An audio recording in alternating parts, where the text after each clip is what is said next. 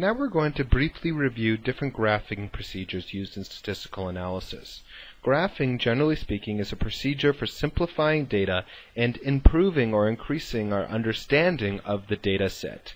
Graphing is often necessary because large sets of numbers are very hard to comprehend without performing some kind of visual analysis on them. When we are trying to create a new graph, we can use some questions to help us select which graph we are going to draw. First of all, we want to know what is the goal of our graph. Is the goal to simply illustrate how a variable is distributed? Is the goal to see if two variables are related to one another? Is the goal to see how some kind of variable is composed by the different groups of that variable? Or are we trying to perhaps compare two variables over time, or one variable with itself over time? Another thing to try to think about is how many variables are we using in our graph? Are we just doing a univariate graph? Univariate meaning we only have one variable? Do we have a bivariate graph, trivariate, or multivariate graph? Another thing to consider is the level of measurement of each variable that we're trying to graph. Ratio measured variables are amenable to many different types of graphs, but ordinal or nominal data really limit which graphs we are able to use. This figure helps us choose which graph we should use to illustrate our data. It starts in the center of the figure with the question of what we would like to show: comparison, relationship, composition, or distribution.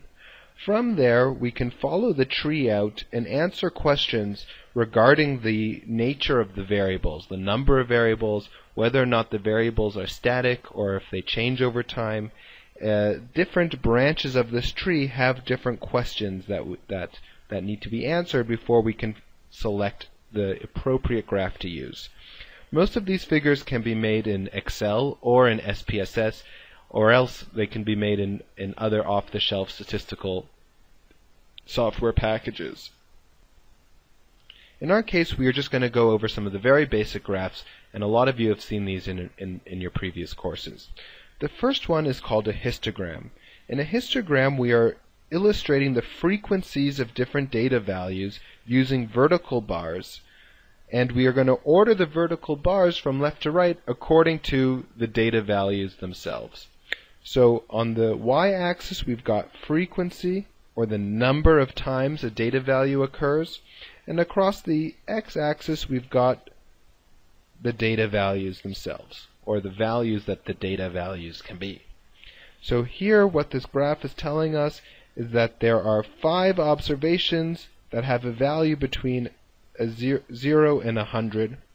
There are about 32 observations with a value between 100 and 200. There are roughly 43 observations between 2 and 300. There are about 16 observations between 300 and 400, and then there are about 4 observations between 400 and 500. This is a really simple thing to do in SPSS, the software package that you're going to be using.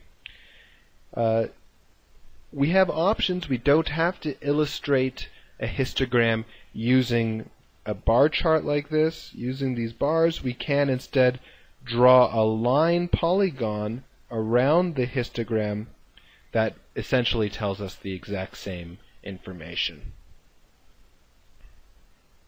Let's try to build a histogram by ourselves. Imagine a data set where the data values can take on the values between 0 and 5.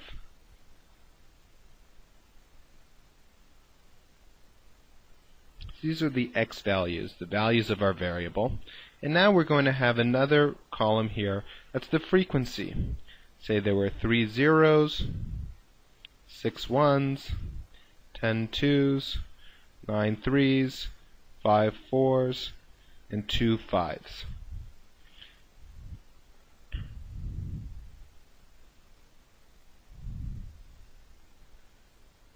So we can draw our bars here.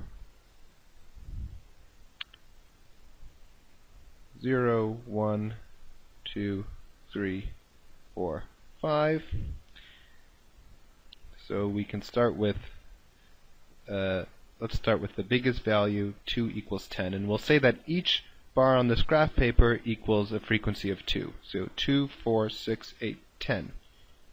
So our first bar is going to be over here. Now we can draw the 3,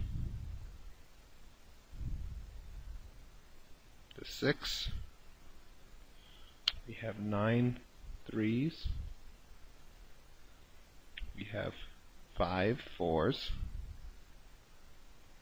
And we have 2 5s.